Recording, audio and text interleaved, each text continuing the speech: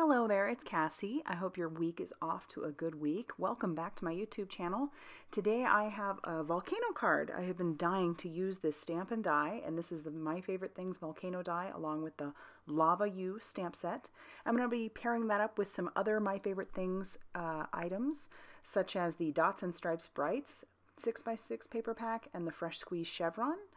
I'm also using the Essential Slanted Sentiment strip and the In and Out Stitched dies. So to get started, I went ahead and used the biggest In and Out stitched rectangle die on some of that Fresh Squeeze Chevron, and I ran that through my Big Shot machine. And honestly, I don't enjoy using my Big Shot that much simply because my space is limited. I've said that a zillion times. So if I can use my Sizzix Sidekick, believe you me, I will grab that puppy out. So for the rest of these things that I could get through my Sizzix Sidekick, like the little Volcano and the little lava that sits on the top, I ran those through my Sizzix Sidekick, just using some of that Dots and Stripes Brights along with the Fresh Squeeze Chevron. And then I'm going to take the little smoke or clouds or whatever you want them to be, and I'm going to run those through as well a couple different times, just using some Nina cardstock that I have sitting on my desk, just some scraps. And I'm also going to run those to, well, I guess the explosion or the fire or whatever you want to call it, I'm going to run those through as well. We all know I love my Sizzix Sidekick. So to color those little flames, I'm going to use my Vivos Beauty brushes. I've got some Candied Apple Distress ink. These are just the regular distress cubes. And I'm going to ink those up, and then I'm going to just brush that all over that biggest flame. These brushes work great. I mentioned these the other day. I decided to give these a try because they were only $8.97 or something like that on Amazon. And I really love the way they work. And I'm doing this on my glass mat, which is why the cleanup is so easy. And now I've grabbed my mustard seed. I didn't clean off my brush as good as I should have. I just got a little lazy, I think. And then I decided to, it wasn't enough. So I grabbed that brush again and then just did the bottom because I wanted to make sure if that whole thing shows that the whole thing is covered. So I cleaned off my brush really, really well this time. And then I grabbed out a couple more colors. I've got my Spiced Marmalade. And I'm going to do that just over the top of my lava. And I'm only going to do it just kind of on the edges. I want to make sure that I don't cover that patterned paper too much. I really like those dots. They're so pretty. And so I'm just kind of just putting that all over the edges. Just brushing that on the edges. And then for my Volcano itself, I'm using some tea dye distress ink and doing the exact same thing. I just want to have a little bit of variation on those edges. And then we're going to start assembling, or at least getting ready to assemble. This die comes with several pieces for your mechanism, and that first piece just cuts out a long oval, and that's basically the slider mechanism, how that's going to get the lava to go in and out, or up and down. And then I also cut out that big piece, and that big piece is the strip that you're going to pull in order to get your lava to come up. So that's basically how it'll sit behind. And I'm just kind of measuring because this panel that I'm going to have it sitting behind is smaller. So you can cut down that panel as you see fit. I've stamped the pull sentiment from that Lava U stamp set. And now I'm marking where I want to trim down that pull strip. And then I'll just put that onto my cutter, trim off the excess, and then we're ready to go. I ended up trimming it down even a little bit more later on, but I didn't want to trim off too much if it wasn't necessary.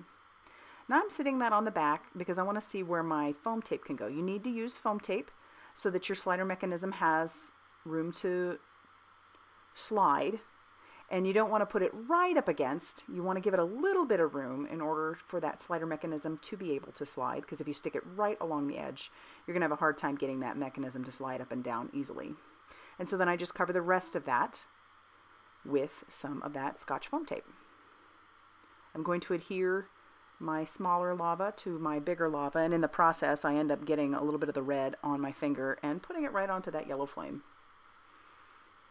I'm using the My Favorite Things replenishments. These are just little discs, and they're little plastic discs in order to make those slider mechanisms stand up. This is the easiest way I have found to do it, and I like that they sell them. So I have a bunch of those. I've used some Ranger Multimedia Matte in order to get my mechanism to stick down, and I'm also just using it on all my pieces to get them adhered as well. I like this stuff because it does dry fairly quickly and it dries matte.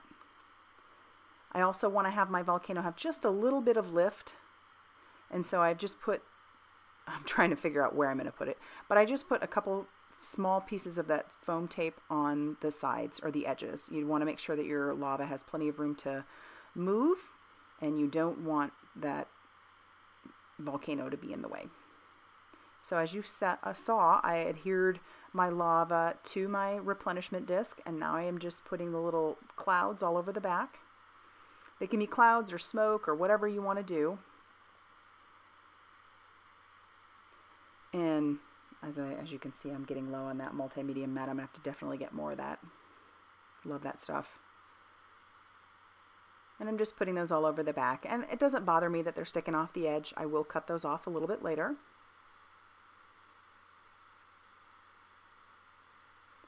And when I have them where I want them, I'm going to start cutting off those excess clouds, the ones that are sticking off the edge. And when I'm done with that, I'll still start peeling off the backing paper so that I can adhere this to my panel. Everything is dry now. Like I said, the multimedia matte dries fairly quickly, so that's another reason I like it.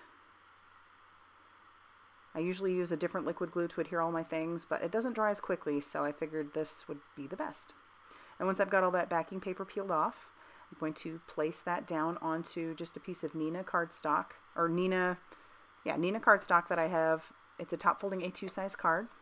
I'll peel off the backing paper on my Volcano, and then I will adhere that down to the front of my card.